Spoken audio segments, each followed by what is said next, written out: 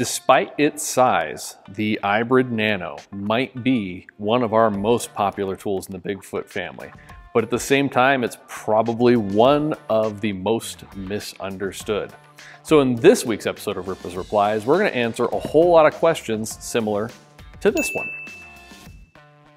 to make sure that you guys out there that already have one are getting maximum performance out of it. And if you're considering getting a Nano or adding it to your collection, you know what to do with it right out of the box. The world of paint correction and polishing is getting more complicated by the minute. And every week we receive hundreds of questions in comments on social media, on videos, and emails. We want to answer those questions. This is RUPES Replies. So we'll knock the first really common question out right away. Do you need a Nano? And it really depends. It depends on the type of work that you do.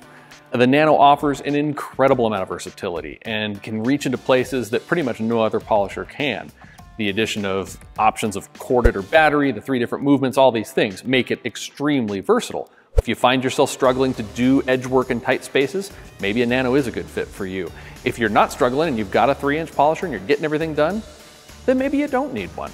So now, one of the most common things we see trip Nano owners up, and that is configuration. Now, when you purchase a fully loaded kit, like the box kit here, it is gonna come with 3 attachments. You're gonna have a green attachment, that's your on-center rotary, so it spins just on a central axis.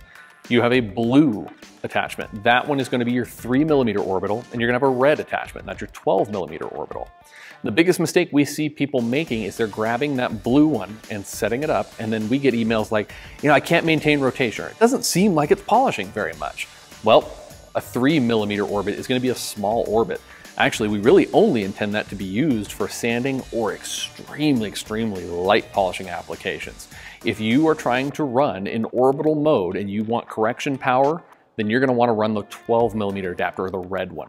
The other one that we get a lot of questions about is the green one, the rotary adapter. And when would you use it? If the 12mm does a great job of cutting and polishing, when do we use the rotary? Well, actually, if you ask our team, the rotary mode is probably the most popular way to use the Nano. Now, I think a lot of you out there right now are going, ooh, rotary, that scares me. I don't know how to use rotary. I'm scared of damaging something. You don't need to be. And there's one key factor to look at with this. Now, if we look at pad size, with the Nano, we're gonna be running the 40 or the 70mm pads in orbital mode. In rotary mode, we're only gonna recommend the 40mm pad. Now with rotary, the smaller the pad gets, the less edge speed it has, the less velocity at the edge of the pad. So actually a smaller rotary pad is not very aggressive.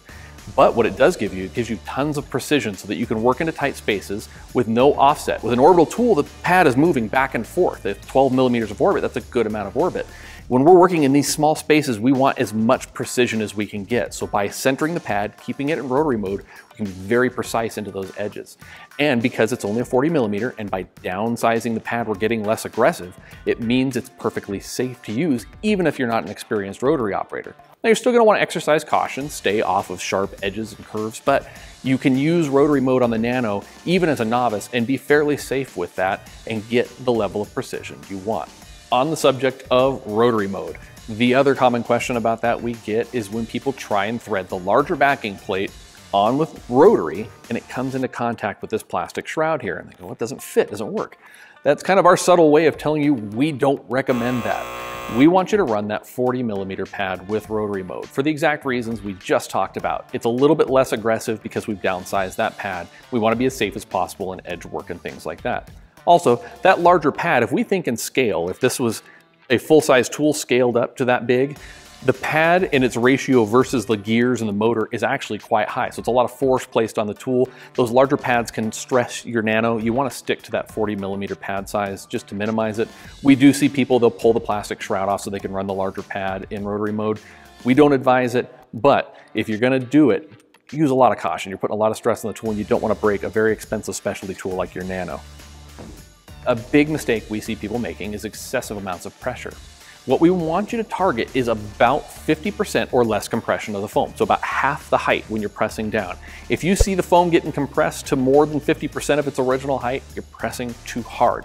It can be a hard thing to master because it is a very delicate touch and it feels like it's going to need more pressure to do its job, but really it doesn't. The foam, once it's compressed, which doesn't take a lot of pressure, starts to go to work. So if you find that you're maybe not getting results as fast as you'd like with your Nano, or maybe you're struggling to maintain rotation even with that red 12mm adapter, try lightening up the pressure just a little bit. Pay very close attention to the sidewall of the foam and make sure it's not more than 50% compressed. So hopefully that's helpful for those of you out there with a Nano and those of you who are considering getting a Nano for yourself. There's a few simple things that can be confusing because there's a lot of parts in this kit and a lot of versatility, but armed with this information, hopefully you're going to get better results. And if this video was helpful, give us a thumbs up and don't forget to subscribe. Leave a question or a comment below. That's where a lot of these questions for RUPES Replies are coming from. We hope you're enjoying, and we'll see you on the next one.